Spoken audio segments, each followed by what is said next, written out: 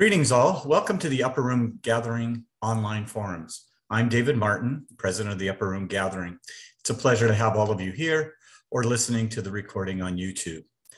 Today we welcome back Dr. Paul Vitz. It's always a pleasure for me to talk with Paul.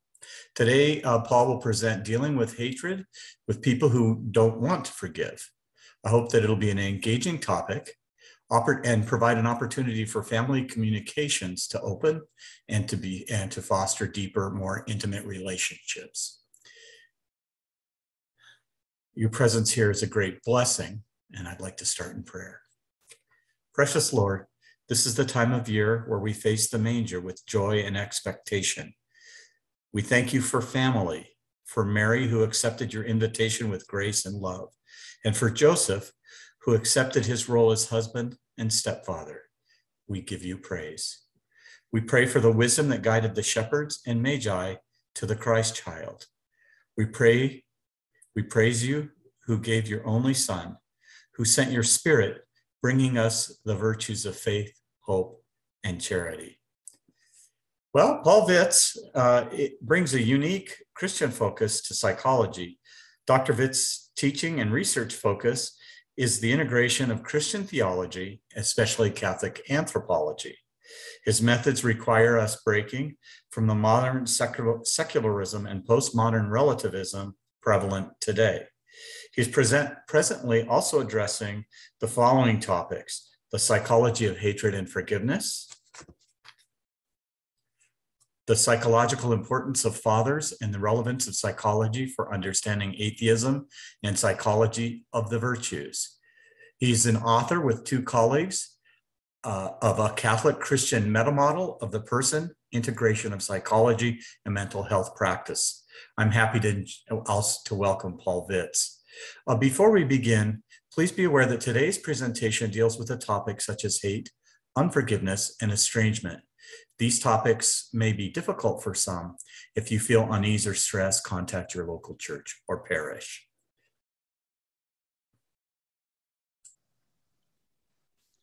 But now let me get to sort of a discussion of what hatred is.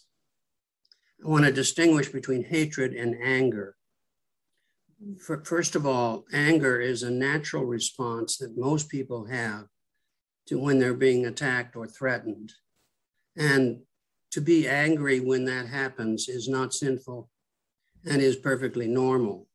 Apparently, we have to have some response to threat and just for survival purposes. So there's anger, and particularly immediate anger. And that's not a sin. That's natural when somebody is threatening, harming, insulting you. But but hatred is not anger. Hatred is cultivated anger. Hatred is the anger that Scripture says, don't let the sun go down on your anger. And it says, be angry, but sin not. Those are two examples from Scripture. So it isn't saying you can't be angry, but it says, don't let the sun go down on it. And what does that mean? It means don't cultivate it. If you let the sun go down on your anger, you're holding on to it. We're talking about the difference between anger and hatred, which is cultivated anger. In addition, when you cultivate your anger, you get into hatred. You will develop secondary forms of anger that are created by your cultivation. So it's that issue that we're addressing. You hate somebody, you've cultivated your anger, and it's, in addition, you've gotten secondary anger, which is the result of your cultivation. Now, who might these people be? They're people you know. Well, very commonly, they're members of your family or relatives of some kind. And this is a serious issue. So we want to address the nature of that anger, especially in the form of hatred, interpersonal hatred. And here I want to take a little sideline into some psychological theory, which I think will be helpful. The idea originally came from work of Melanie Klein and others. But what it is, we want to propose how hatred begins. And the idea is that when the infant is born, it has internalized, it develops or has innately, it has an internal representation of the mother. And the mother is internalized in two ways, as a good mother and the bad mother. And these two mothers are separate, completely unrelated to each other in the mind of the infant. And the reason for this, presumably, is because in the early developing nervous system, positive events and negative events are kept in a different location. And then as the infant's mind and life develops, eventually those two good and bad mothers are put together. So let me explain first. The good mother and the bad mother mean that the mother is split. And this is called splitting.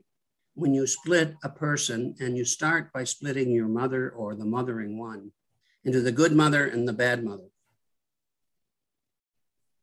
Second, the infant develops the notion of their self from the interaction with the mother.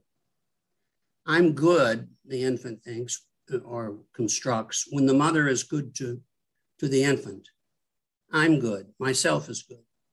And when the mother is bad to me, that means I'm bad. So we have both a split in the mother, the good mother and the bad mother. We have a split in the self, the good self and the bad self. And this develops over the next few months. And then eventually, in the normal case, the two are integrated. And suddenly the infant becomes aware that there is the same person who is the good mother and the bad mother. And what this does is it creates in the infant a kind of sadness and remorse. I call it a proto-sense of guilt. All of us would recognize that if we had somebody we really liked, and inadvertently in another situation, we had been very hostile to them, not knowing, when you put it together, you would feel guilty about it, even though you don't need to feel guilty because you didn't do it by a willed choice. You didn't choose to be hostile to them. You didn't think it was them. So the proto-guilt, which is set up in the infant when the integration of the good mother and the bad mother comes together, when that integration takes place, the splitting is supposedly overcome and it's integrated. The child feels a little bit of remorse, may even reach out to try to comfort the mother and make up for the bad images and dreams and fantasies it's had. But the child has made a major interpersonal accomplishment. And one of the things the child does, it's called reparation to the mother after the integration has been put in place. Now, some individuals never overcome the good mother and bad mother splitting. And this can lead to long-term pathologies. I don't want to go into it. It's one explanation for possibilities of people like borderlines. It means, in fact, they're not incapable. They never developed a good proto-guilt, a proto-remorse, and it may mean they're incapable later in life of true guilt. But that's a separate issue. We're not talking about those people anymore. We're talking about the normal case in which the infant integrates the split between the good and the bad mother. And at the same time, they are integrating the split between the good and the bad self. Excuse me, you understand why they're doing that. Because the integration of the mother means the self gets integrated. Right. And what is the major accomplishment of this? Big. First of all, you now recognize that people are both good and bad, starting with the primary person in your life, the mother or the mothering figure. And second, you're coming to the conclusion that you're made up of both good and bad. Major insight or major understanding. And so once this happens, when it happens, people debate whether it happens when the infant is around 5 or 6 months, or maybe whether it continues and doesn't really solidify itself until maybe 2 years. But in any case, that is a major accomplishment. And it means that splitting has been overcome. Now, how do we know that splitting exists in infants and in children? You know, they don't tell us. What are you psychologists doing here? Making up another illusion for us, or a fib or whatever? No. There's a lot of evidence that comes from various places. 3 sources of evidence. 1, when children of 4, 5, or 6 sometimes do get into psychotherapy or into psychoanalysis, or particularly psychotherapy, they will speak this way about the split. Mother was bad and mother was good, and so-and-so was all bad, or so-and-so was all good, and so forth. They will speak this way. So we assume it had an earlier origin. Second, myths and fairy tales and stories are filled with good mothers and bad mothers. You know, there's the wicked witch, and there's the very good mother, and there's, you know, it's in Hansel and Gretel, it's in Cinderella, it's in all, story after story you find represented in these mythologies or in these folk tales, an all good mother and an all bad mother, or female figure. And so that is one sense of it. You know, it's children have always responded to that. They've understood it as though they'd gone through this. And then the third piece of evidence is that us wonderful, normal adults who have integrated our good and bad self and good and bad others, under conditions of stress, we regress to splitting. In war, when someone has terribly hurt you, you know, somebody has just jilted you, you immediately call up everybody who will sympathize with you and his ex-girlfriends or whatever. We split, and you don't want to hear anything good about the guy who just, you know, jilted you. So we have splitting in adults under stress. We see it in stories that have been popular over the centuries for children. And even when children are in psychotherapy, when they're old enough to talk, they tend to behave this way. Good figures, good dolls, bad dolls, and so forth. So splitting is a problem. And it comes, this is called object relations theory. You don't need to know that, the theory that led to this overcoming of splitting. So now remember, we're not going to deal with people who have severe or psychotic type hatred. We're dealing with the normal situation where you have interpersonal hatred with normally otherwise people who are normally functioning pretty well. Now, let's say you talk to such a person and you know that somehow or other this hatred is harming them, and maybe harming the family or harming other relationships. And so, but you also know they don't want to forgive. So what you gonna do? Huh? What you gonna do, as they say in New York City. The first thing is there are 2 things to point out. You should point out to them that hatred is a choice. You may not have chosen the fact that you hate your father or mother because as a child, you were abused by them. That's true. You didn't choose the original hatred, but you now are an adult. And now you can choose to keep it and keep it going and, you know, feed it. Or you can say, I think I should let go of this hatred. And we're not talking about forgiveness. We're saying let go of the hatred. But you've already told me that letting go of hatred is costly. So why in the world should I let go of it? Well, I'd like to point out that hatred is also very costly for you. And I'll point out that the longer you continue hating, you're going to be harmed by it. So the reason to let go of the hatred, remember, we're not talking about forgiveness. We're saying you should let go of the hatred for your own good, for the benefits that will bring to you. Okay. So they say, yeah, but hatred brings me some benefits if they're reflective. And of course, they're right. Hatred does give you short-term benefits, okay? And I'm going to go over them because these are some of the things you have to let go of. You have to get out of your life. But at the time you have them, they benefit you. What are they? Well, one benefit you have is the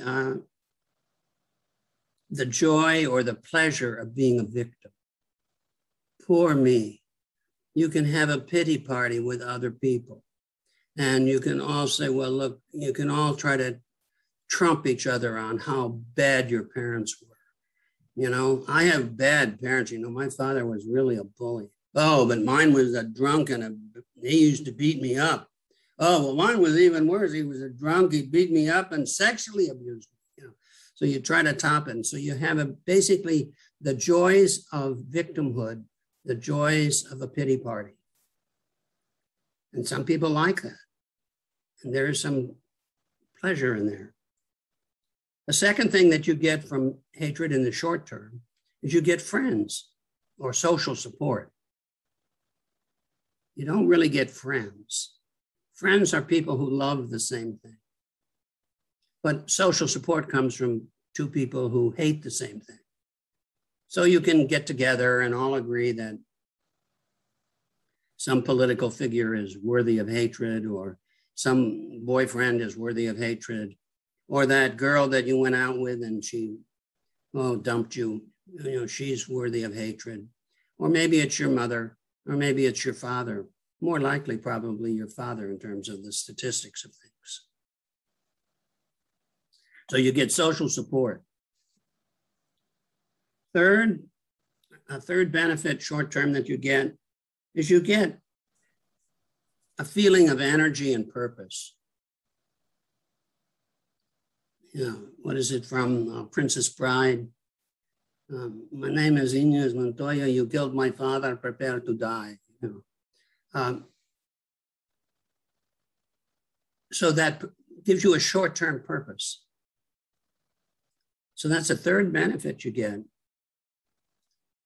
You can spend your whole life cooking up revenge and revenge scenarios.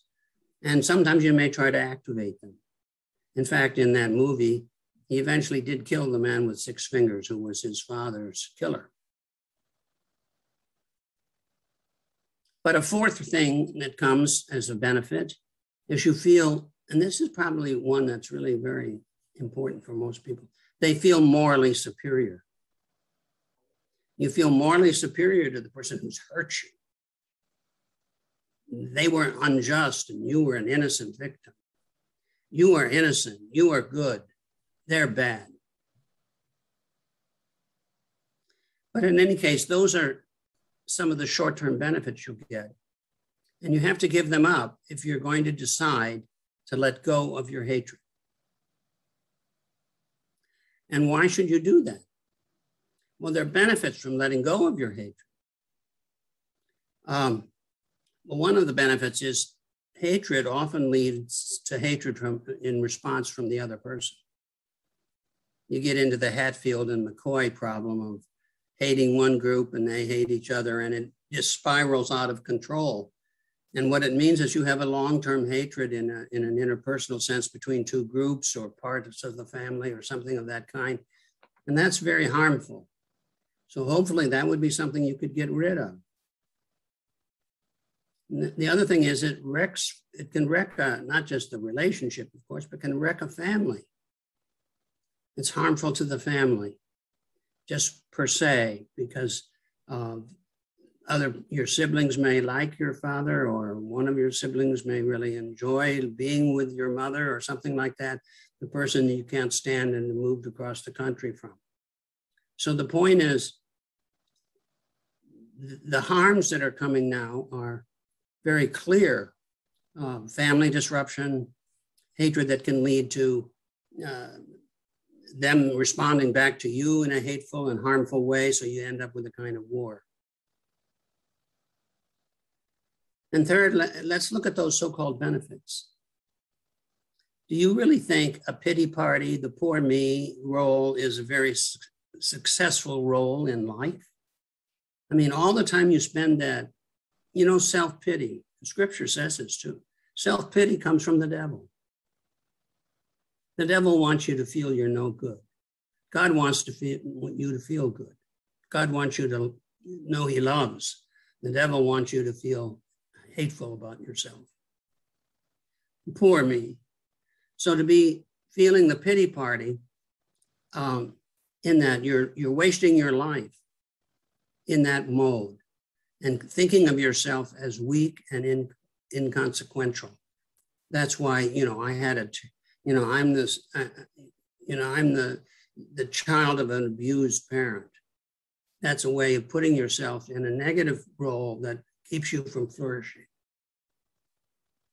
So the short-term benefit of being in a pity party is overridden by very quickly the long-term loss of your own life to that.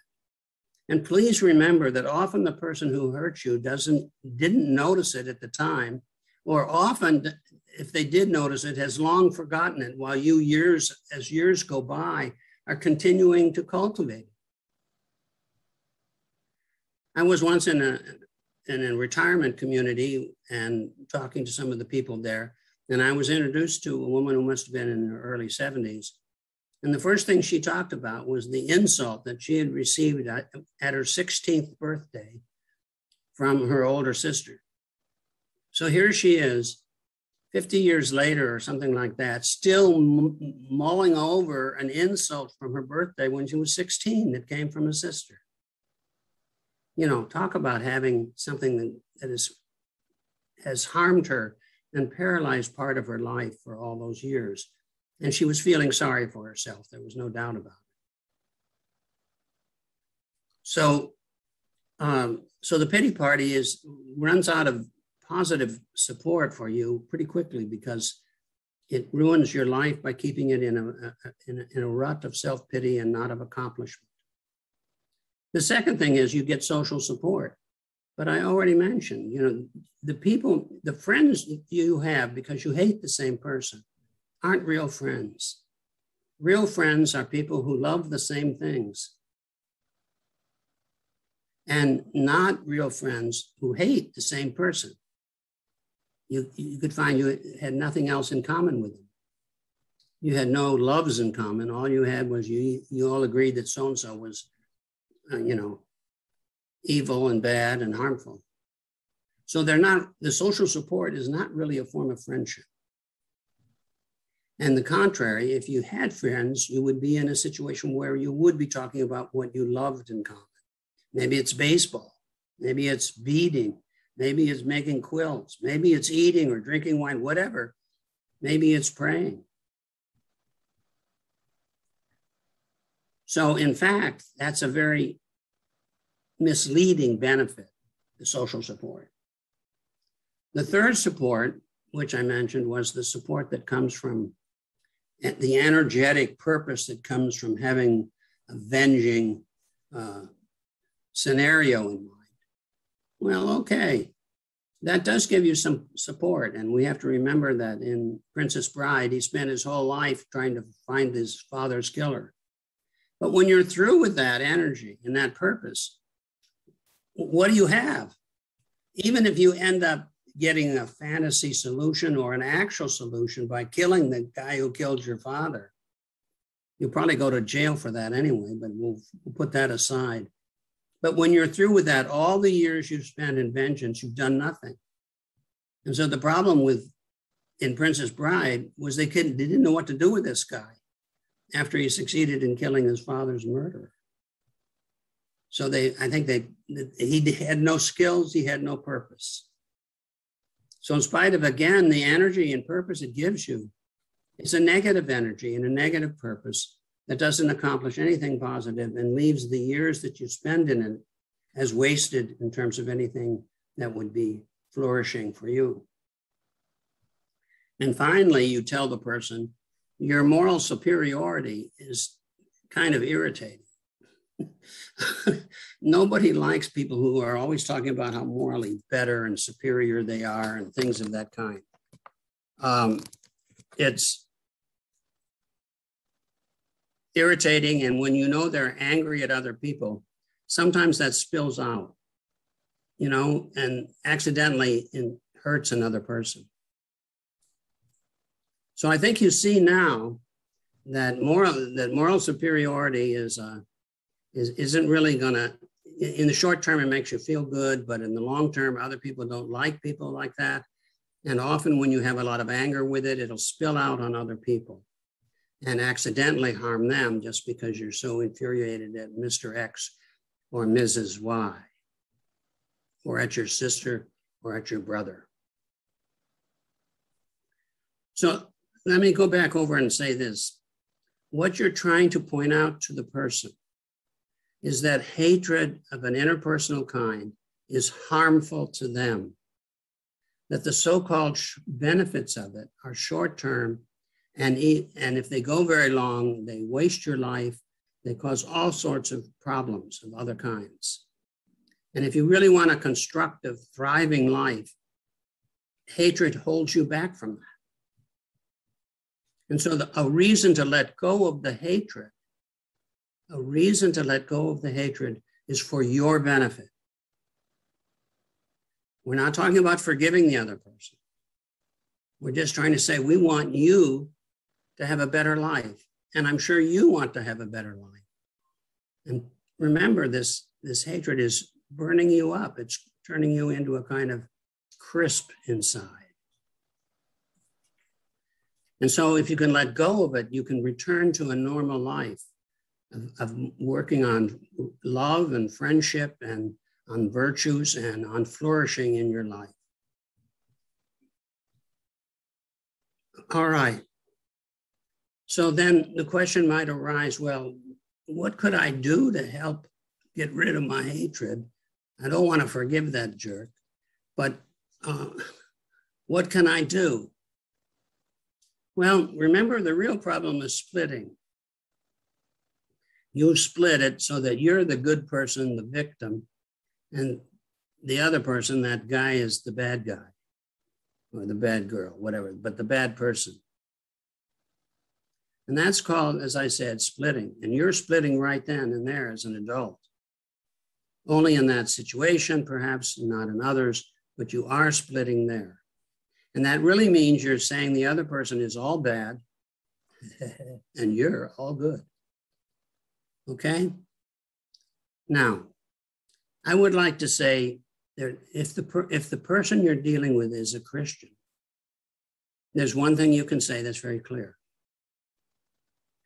Jesus said to pray for those who persecute you. Pray for your enemies. And he wasn't kidding. Because he said, if all you do, if you're nice to the people who are nice to you and hostile to the people who are bad to you, well, everybody does that. You're just ordinary pagan, an ordinary pre-Christian human, and now post-Christian, and you're still just the same thing.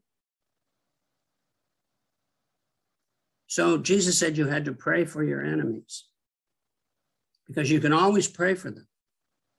Can't always talk to them. They may be miles away or they don't want to talk to you, but you can always pray for them. And therefore, I'm proposing that prayer is the major way you overcome splitting. Prayer is an anti-splitting process. You pray. I hope you see that. To pray for your enemies is to make them seem, once you start praying for them, and you don't pray that they boil in oil, you pray that they benefit, right. Okay? You pray that they benefit. that they will be blessed. You pray that good things will happen for them. And when that happens, they cease to be all bad. All of a sudden, you remember a few good times you had with your ex-wife. I remember when we went out to the beach one time, it was really nice. I wouldn't have thought of that if I hadn't been praying for her. And you also begin to think sometimes about, well, maybe I was kind of mean sometimes when I was with her. And so what happens when you pray for your enemy is that the splitting slowly dissolves. Maybe not completely, but a good deal. And in its dissolving, the hatred starts to go away. Now, what do you do with people who can't pray for their enemies? Because let's say they're not Christian and they don't buy that. Well, that's when you can say, let's be realistic about it. You don't have to pray about it, but I want you to think about them in a way that makes you come to a greater understanding of why they did this. Have you ever done anything like this to anybody else? Can you understand from their personality and from their background why this might have happened? And come to an understanding of it so that you realize that, they're not all bad and that, you're not all good. And that there may be people that are putting you in the all bad position because of things you've done. So ask them to think more about the meaning of the other person and the other person's life and the social conditions. And well, they were drunk at the time when they said that. Oh, well, or whatever, or they just lost their job. No wonder the guy was angry or whatever. All I'm saying, ask them to think as carefully as they can about some of the things that would extenuate the crime against you. Rather like you would have in a court, you'd have a defense lawyer for your enemy. A defense lawyer would, give all the extenuating circumstances, etc. And you begin to understand the other person more. And you might even, that defense lawyer might even say something nasty about you so that you would, whoops, that's true too. And you begin to lose your all good status in your own perception. And that's for people who aren't Christians we're talking about now. So then I've gone through this pretty quickly here, and I want to be open now for questions and so forth. But when a person has let go of some of their hatred, or maybe sometimes even all of it, then the possibility of forgiveness becomes more likely. You don't leave that as hovering over them, but if they actually go through the letting go of hatred, you will see improvement in that person. They will seem happier. They will not be so preoccupied with these short-term positive, but really long-term negative attitudes of self-pity and finding people to comfort them socially. And they wouldn't be filled with vengeance, and they wouldn't seem so morally superior. And you would see a mellowing of them as this was let go. And you'd mention it to them. You seem happier lately, or you're doing things better. You're not as mad at your dad as you used to be. Maybe that's because you're a dad now and you know what it's like. Right. So, or whatever, and you point out the benefits when you see them in their life, and that encourages them to continue. Then at some later date, probably with some other person, the issue of forgiveness might be directly addressed. So I'm not going to go into actual models of forgiveness. I've had to do the prepping here for the problem with the hatred. And to deal with forgiveness as a process itself, you should get some of the real experts on that. Like, there are a bunch of them out there. We won't mention anyone in particular, but there's some very experienced people now at forgiveness. And in case you're interested, psychotherapy, probably about 20 some years ago, a little bit more perhaps, accepted forgiveness as a form of intervention in psychotherapy. And both of the major theorists, Enright and Worthington. Enright is a Catholic, Worthington is a Protestant. And they did it about the same time. And they both introduced forgiveness as something to be used as an intervention in psychotherapy and in counseling. And it's been accepted. In fact, Enright's book was published by the American Psychological Association. And so the first edition of it. So that's a good sign for psychology. There are some bad signs too, of course, but we won't go into them. But anyway, that's what the process of forgiveness itself, when somebody wants to engage in it, is itself a very worthy topic. But I'm just focusing on those who don't want to forgive, how you might help them to let go of hatred and implicitly prep them for later forgiveness. Okay, any questions? Okay, yes, I have a few. The Q&A section is available in the bottom of the Zoom toolbar. I see Q&A, yeah. Yeah, so as the questions come in, I'll go ahead and try and pick those up, and I'll get us started here. One of the things, I had a whole bunch of questions, but I think you kind of answered them. But when you talked about the virtue that comes to mind is justice. You talked about justice. And it's like we can have justice by putting the best construction on the other individual that we can. Yes. And then coupled with that would be charity. Would be what? Charity.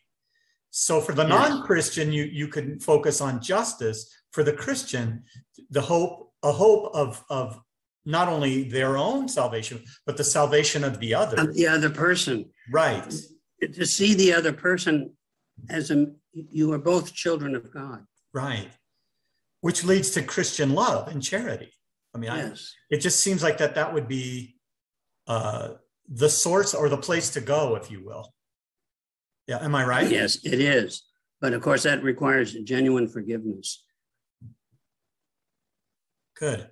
And so what I'm talking about is a prep for it with, being reasonable and, getting rid of letting go of some of the hatred, so that without forgiveness, but the ultimate is forgiveness, because that leads to your seeing them as a fellow child of God, right, who is in trouble because of what they're doing to you. Okay, it looks like we had a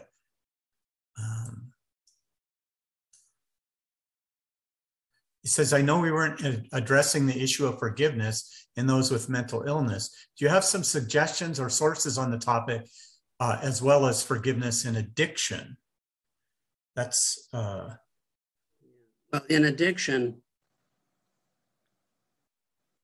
the real, basically the problem is to deal with the addiction, as far as I know. Right. But other cases, you might suggest, let's say you have somebody who's mentally really disturbed. You might still suggest that they pray for the other person, if they're Christian, and say, Jesus asked us to do this. And see if they, and maybe you guide them in that prayer. I'm talking here now about pastoral counselors. I'm talking here about friends who could guide somebody, fellow Christian, in prayer. Let's pray for, for Joe Schmuck or whatever, whoever. Let's pray for your father who was indifferent and never really loved you and then abandoned your family. Pray for him. And also point out that he's in trouble because of these things. I mean, these are things that are helping to ruin his life too. And so if you can get the person to, even if the person is very mentally disturbed, they might be willing to pray for them or listen to you pray for that person. Or to try to think of some of the good things of the other person. What good time, you grew up, I had one patient who was very angry at her mother for many years, could hardly speak of her except with hostility. But we worked hard on this for a long time. And finally, she remembered a good time she had with her mother that she'd completely denied to her conscious experience. And the sign of it was she began to weep. She was weeping in the session because this memory of the good time with her mother had come back and was making her realize that her hostility, the remorse that was set up by seeing this good mother now, when she had just painted her all as the bad mother, was causing her to feel bad about it. And she was weeping for it. That was part of her recovery, though, of a better understanding of her mother and knowing what her mother had been going through at the time.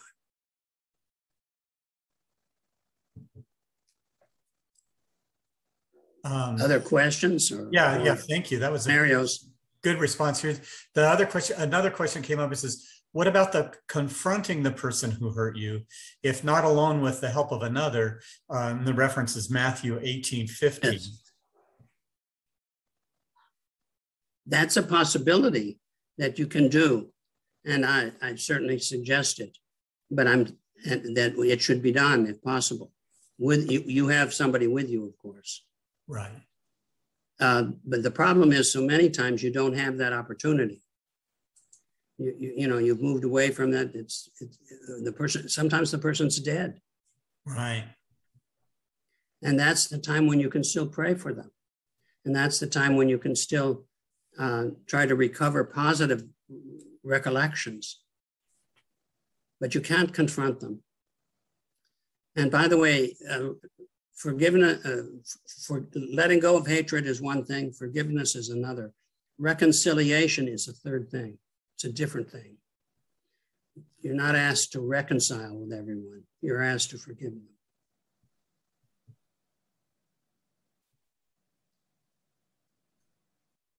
Mary, she's got her, there you go. Paul, could you talk a little bit more about those three things and how they're different? Those three things that I just mentioned, yeah. Yes. Well, as I said at the beginning, hatred and letting go of it, you do not have to forgive. You let go of it for your benefit, to get rid of the negatives that hatred causes in your life. And I went over those, everything to messing up your family or to setting up enemies, the pitying, self-pity, the friends who aren't really friends, are just socially supporting your hatred, the whole issue of having a vengeance purpose and what that does to your life, and of course, moral superiority. So you point out rationally to this person, what do you want to do? Look, here's a person who's hurt you, and now your response to that is hurting you even more. Why give that person you hate that power over you? Right. That person's still controlling you, or is controlling you without even you knowing it. Yeah, it would be a reclamation. And that person's probably forgotten, they forgot your name, much less that you exist. So that's hatred and that issue. The next one is forgiveness. Well, forgiveness means the actual letting go of the injustice that they have and the obligation they have to you because of that injustice. They have been unjust. We're all assuming these are valid. You were really hurt, and you're not making this up. That's a separate problem. But yeah, most of us have been hurt in real life. Life is difficult, and those are one of the reasons it's difficult is people hurt you or fail in some way where they shouldn't have. And so forgiveness there is you give that up and you do pray for them explicitly and see them as, like you, a child of God. And that tends to have even more positive benefits psychologically than just letting go of the hatred. Reconciliation is a third stage, and it's not, Scripture doesn't ask us for that. Reconciliation requires that you and that other person truly reactivate a normal, positive relationship. Now, although Scripture doesn't require it, successful marriage does. That is, you do have to get back to, okay, yeah, you got through it. And one of the things about a successful marriage is not that people don't hurt each other, but that the hurts are forgiven and then reconciled. And that strengthens the marriage. And so finally, some of the things that hurt you when you were first married, when the same thing occurs, it's, it doesn't mean that much. It bounces off. I know, we'll get over this. She told me which way to drive at this corner, and it irritates me, but it doesn't make me really mad anymore. And besides, that's the way she is, and it's her weaknesses there are part of her virtues that I really love elsewhere. And besides, we'll get over it, and in 5 minutes we'll both be just talking normally. But reconciliation is necessary for an ongoing relationship which was broken to be reinstated. That's beautiful. Another question came in. Do we ever mature to the point where we don't split? Where we don't what? Split, where we don't experience these splits?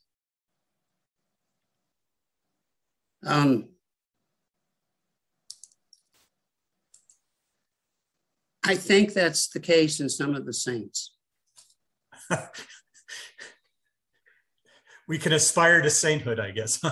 Exactly. Well, no, but I think the spiritual life is about that. Is about getting to the point where, God doesn't split when somebody says he doesn't believe in it. Or he doesn't, some people give God the finger or something like that when they think they've been hurt.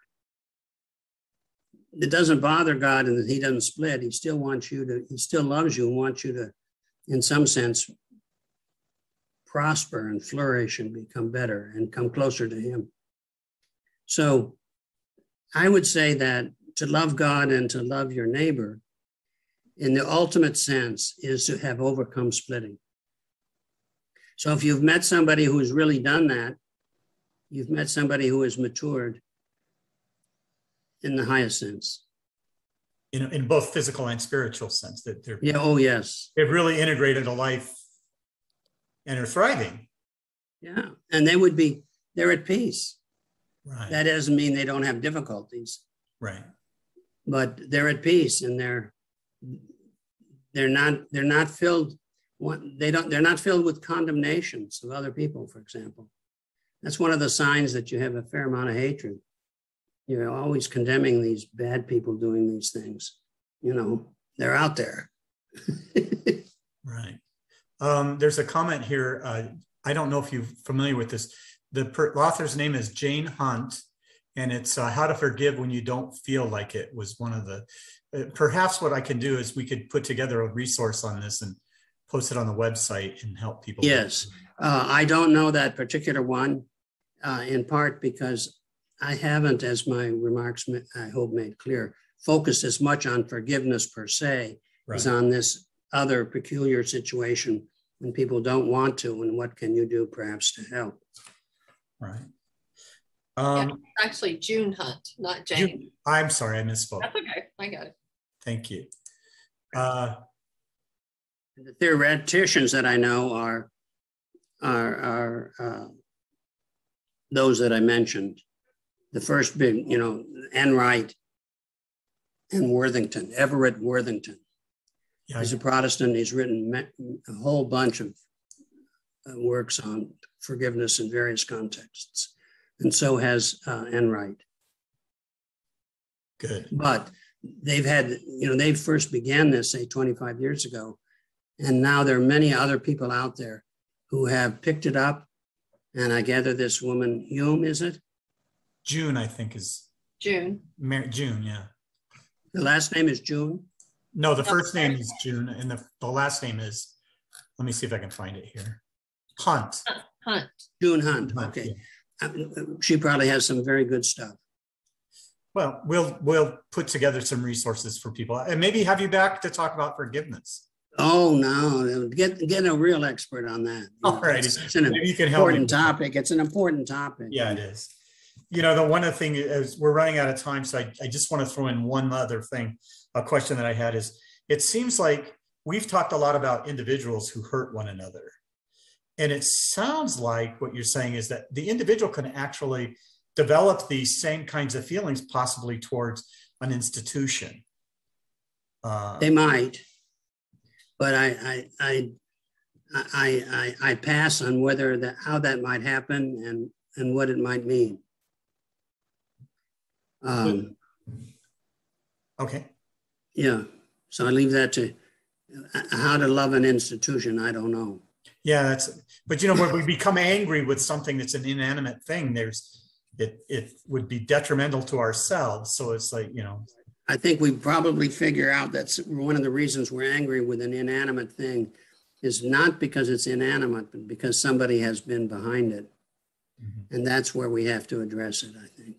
Okay, good. With institutions, it usually is, you know, oh, it's that damn CEO, or maybe it's somebody, you know, it's somebody in the church, whether it's the Pope or the bishop or the pastor.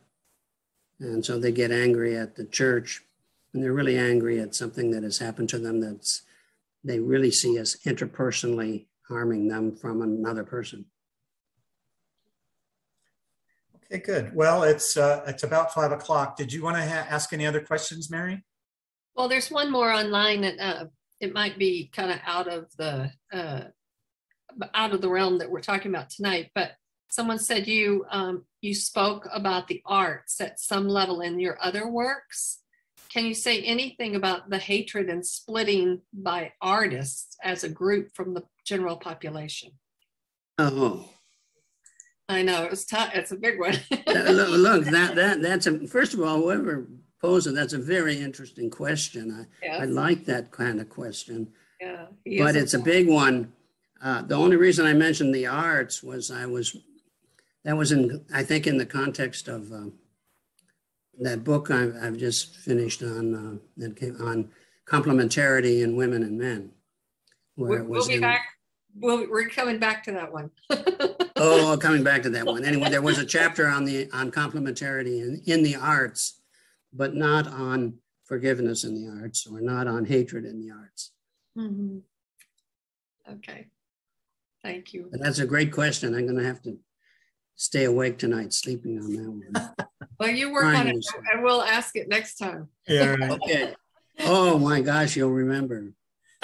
Well, I might not, but I'll ask the person. But you'll ask. Maybe the person who yeah, I know the person who gave it will be there next time and there you say, go. Dr. Vitz, you said you were going to think about this. So let me hear your answer now. So good to see you, Paul. Well, it's great to see you all. And I said we just moved into this new house, so it's filled with boxes and furniture that doesn't quite fit here and did in the other place and all of that kind of thing. And new adventures and new promises. It's filled with those too, right? Yes, new promises. Yes, it is. That's awesome. Greetings to everyone in California. Thank you. And in between. Thank you, Paul. Thank you. It's great to see you. Adios. Let's go ahead and, Paul, if you need to go, please do. I'm going to wrap up with a few comments about the upper room gathering and close with prayer, if you don't mind. So I'll disappear from your screen. Is that all right? Yeah, sure. Thank you. Okay. Thank you so much for your time. So I think this was really good for me. I really enjoyed this, and I hope that we all have a blessed Christmas and that it's full of joy and a sense of family and friends for the new year. I'm going to go ahead and close with prayer and wrap it up. Dear Lord, we thank you for this time to come together. Grant us peace, the peace that you have given us. Let us examine our hearts and let us develop a closer walk with you. Thank you, Jesus, for Paul Vitz and our attendees. watch over us as we engage with our families over the coming holiday. Bless the upper room gathering with the spirit of love and truth. Be with us and watch over travelers, the sick, and those in need of hope. Help us do our work. Amen. I want to again thank everybody for being here. Our website is open and it's public. So I published a video that Paul did with ETWN or EWTN on his latest book. You can find the link to his YouTube there, or just search Paul Vitz on YouTube. And then to receive updates from our YouTube channel, be sure to subscribe. So again, thank you everybody for being here tonight. Good night.